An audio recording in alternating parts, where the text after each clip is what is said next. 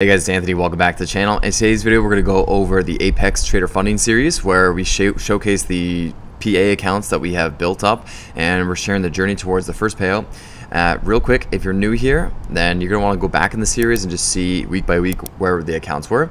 But we had a poor week early, and we actually blew half of the PAs, so we have 10 PAs left. Let me show you the account balances real quick. Alright, so here we are. As you can see at the bottom here, there's about 10 PA accounts. 1, 2, 3, 4, 5, 6, 7, 8, 9, 10. A lot of them with minus 2,400, minus 2,000. What this means is they are really on the ropes. If I lose about $50, then pretty sure all 10 of these accounts are going to be gone, because some of these accounts had profits in it and it's a trailing drawdown.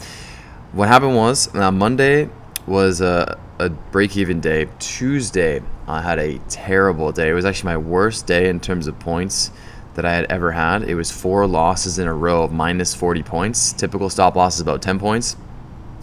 And honestly, ever since I had the issue with the NinjaTrader glitch, I've been trading scared. Every single day I would wake up, before I would start my day, I would meditate and everything, and I would be afraid. It was just a mindset thing, because I took like 1,100 in drawdown, which was half of my safety net. And we went over the risk of ruin every time. With my strategies, I wouldn't lose the accounts as long as I had the certain amount of buffer and I had my certain strategy with my specific win rate. Because I was trading scared after, I wasn't taking trades that ended up being winners, and then I ended up taking trades, it just happened, I was taking the trades that were losers. So as an example, let's say my setup would come, I would take it, it would be a loss, and then my setup would come again and I wouldn't take it and it'd be a win, and then my setup would come again and then I would take it and it would be a loss. And ever since I had the little issue with the NinjaTrader, and if you're unfamiliar with what I'm talking about with the issue of NinjaTrader, I'll link it up in the cards, but I highly suggest you watch that video. If you plan on trading 20 accounts with Apex, or using a trade copier and trading multiple accounts, you need to watch that video.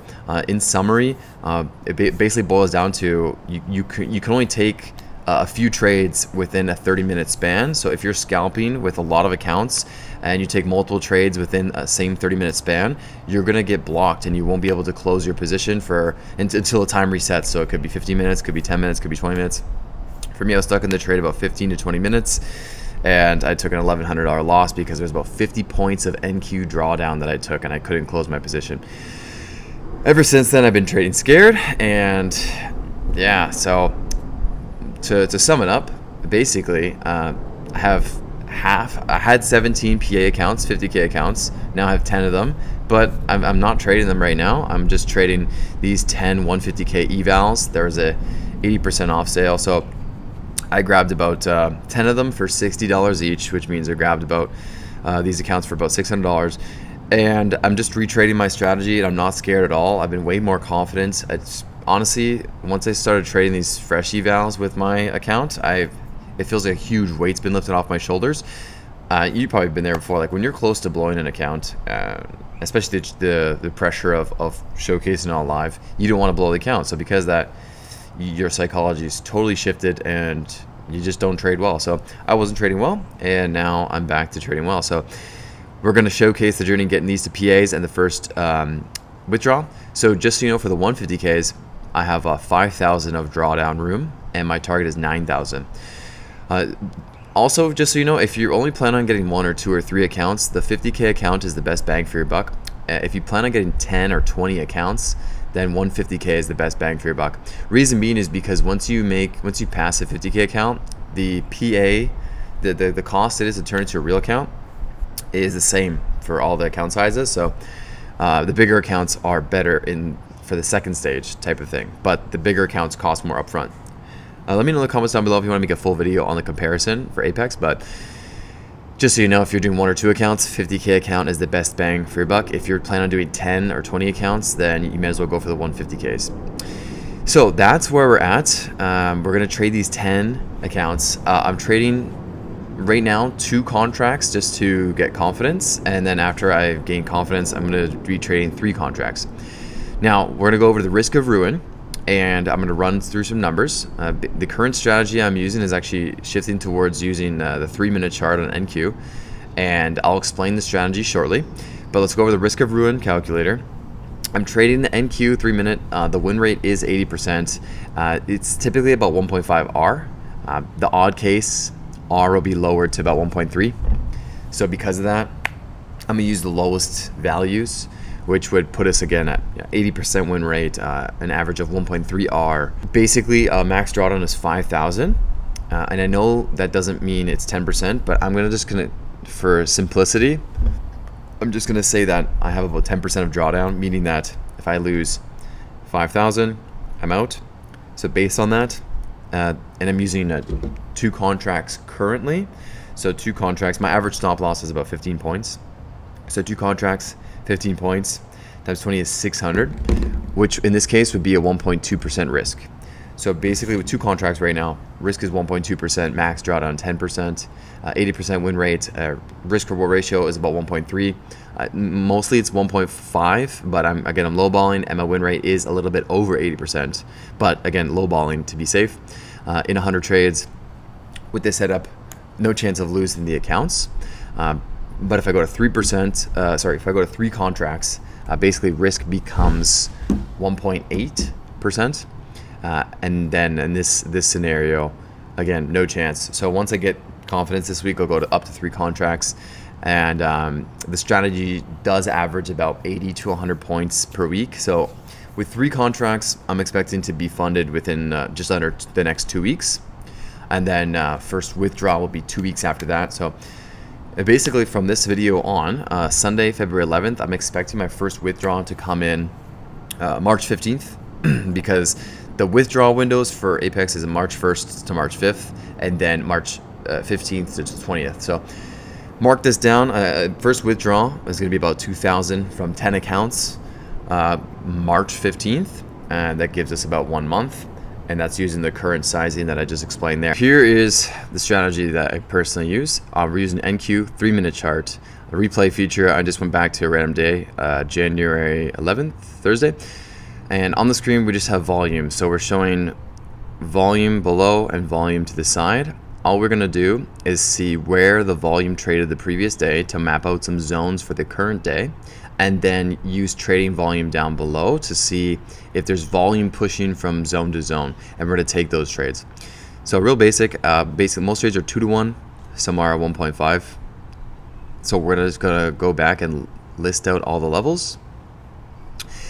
We have Thursday 9 a.m. We're going to also keep Wednesday back to 4 a.m., which is right there to the left, right there. So now you can see all the bars. All we're doing is looking for a drop off in volume to list out a long level or a short level if we're going below. So obviously you can see right here there's a big drop off, so this could be a good long level. And what I do is I put the zones on and then I move them to the order block so that way there's no resistance in the way. So here's a long level. Why? Because there's a bunch of volume traded here and then there's a big drop off. Here's a short level, same idea, lots of trading volume here and then a big drop off, right? Then you can see another long level is just above here. However, I'll move it up to some bodies to the left. So I label the long levels green and the short levels red. There's a lot of trading in between here, so I wouldn't really take a trade. We could use this as a short level. Yeah, so we could use this as a short level, and then the best short level will be below the lows. So I hope we can make sense of this. Here there was a lot of trading, tougher, but here there's not much. So I like the long above this zone. I like the short below this zone. And then if we go further, I like the short below this zone, but the best short is below the lows. And then the best long will be above the highs there.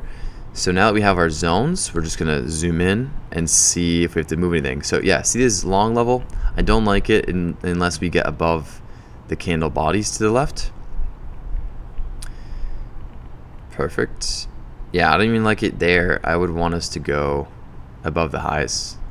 Perfect. So if we closed above there, good long level. Here, I would want us to close at least above these bodies. And then shorts all make sense. So now we'll just go into the trading day.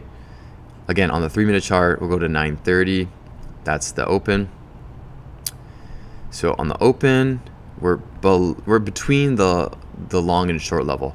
So right here, I'm watching to see if we close above this level with volume. I'll take a long. Since these levels are close, I'm basically looking for nothing really, or a short below this level.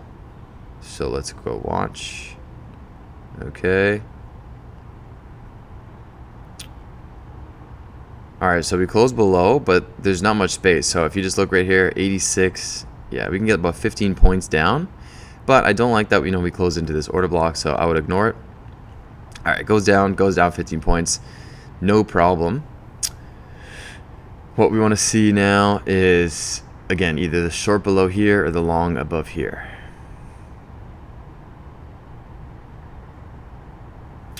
We'll fast forward. Okay, nice. So a bonus trade is if we come to the bottom of a zone, and basically there's a lot of volume traded between here and here.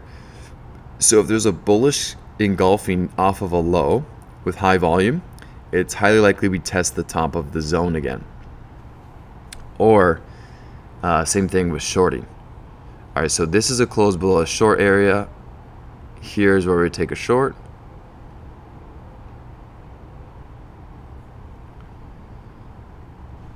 Problem is, don't love the entry because we just had a huge dump, so there's a high probability of us just retracing and stopping us out before continuing lower, but this is what we take. Boom. So hit the 20-point TP, didn't stop us out. 10-point stop, did it. As you can see right there, dumped first, had a reversal candle. So here is a 2-to-1, and that's what most of the trades are. Most of them are 10-point stop, 20-point TP, but then some have to be 15-point stop, right? It just depends on how far you close from the zone. So that's just one trade. Then we go on to the next zone and see if it gets all the way back above. If not, then we won't take any trade.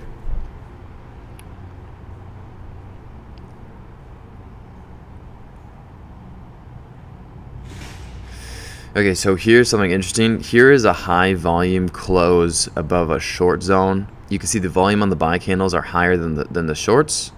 So this is a trade that's possible to take, but I don't like that it is still down here like this, and we just already had to move up with a rejection candle. So maybe if we had a pullback again and then a high volume engulfing, I would take the long. But when it has volume like this, it could push up. Yeah, so it worked out right there. That could have been another win, but it wasn't something I was super confident in, so we didn't take. And again, trading 9:30 to 12 p.m. only. So let's see. At this point, only real trade I'm looking for is a long above this level or another short below this level. And if we don't get that, then it's a one and done trade for the day. I'm not looking to retake the short here.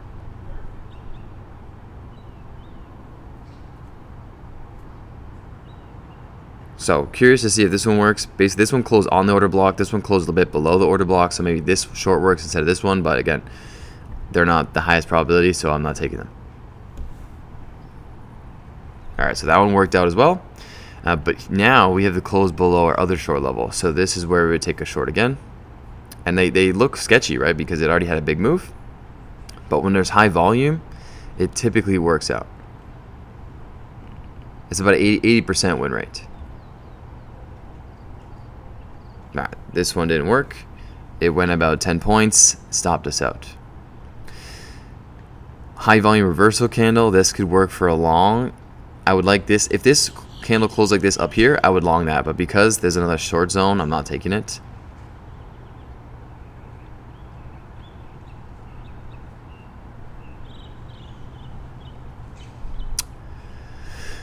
Okay, so this trade stopped us out, right? We're hanging out just below our short zone. I don't like this trade because it's just a small body candle, but there's high volume, so I do like it because of the volume. This candle I like better because it wicks above and has a huge rejection with higher volume. So it's a rejection candle, reversal candle, with higher volume holding below the top of our short zone. So this I like. This is another like 80% win rate trade. So all we're going to do is move the stop above the current candle because it's a reversal candle, and then put the TP below 20 points. That's 21. Let me put it on 20 points. And then see if that one works. okay, so that one hits. So at this point, we're done. We've taken 3 trades.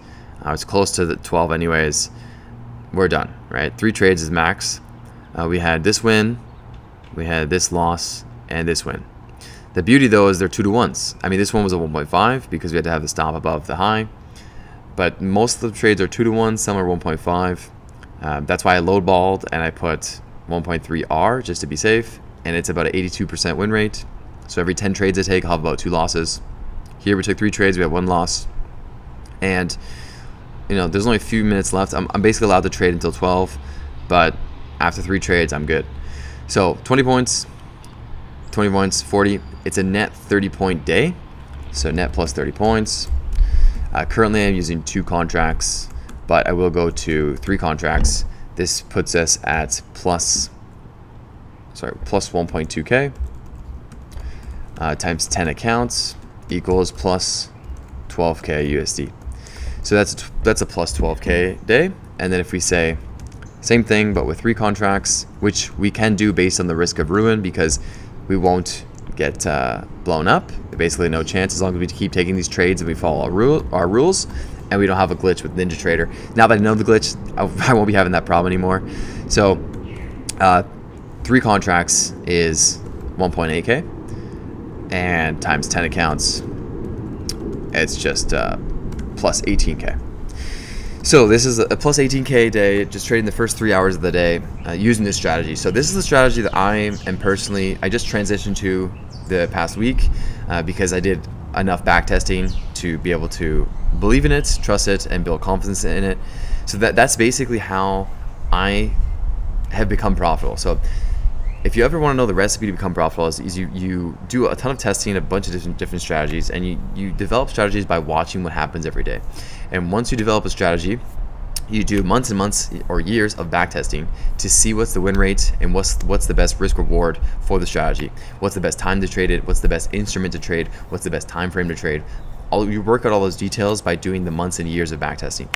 That's the toughest part. So once you get the strategy that works in all market conditions, not all strategies work in all market conditions, but the point is, like, can you outlast the poor market conditions for your strategy with proper risk management, and then make it through so that way when there's good days, it outweighs everything. So once you find that strategy, then you have to build confidence. So you start with small size, you take it over and over again, and you trade it for a few months or a few weeks, whatever allows you to build confidence. Could take a few weeks, could take a few months. After a few weeks or a few months, then you go to your normal size. And then it's gravy from there. But that whole process I explained could be 1 year, 2 years, or 3 years, right? And this is how I do it. So I had the transition strategies. It worked very well at the end of last year. Started to not work very well this year. And it was becoming too poor for the future. So I basically I transitioned strategies. And this is the current one that we're working with. Make sure you subscribe for more videos like this. I post videos every week showcasing my trading strategies, how I'm getting funded and how I'm getting payouts from Apex. We're going to showcase the first payout here on this channel. So if you want to learn more strategies to become a consistently profitable trader, if you want to learn about trading psychology, and if you want to learn about how to get funding and payouts, this is the channel for you. Hit that thumbs up button if you appreciate it. Thanks so much for watching, and I'll see you in the next one.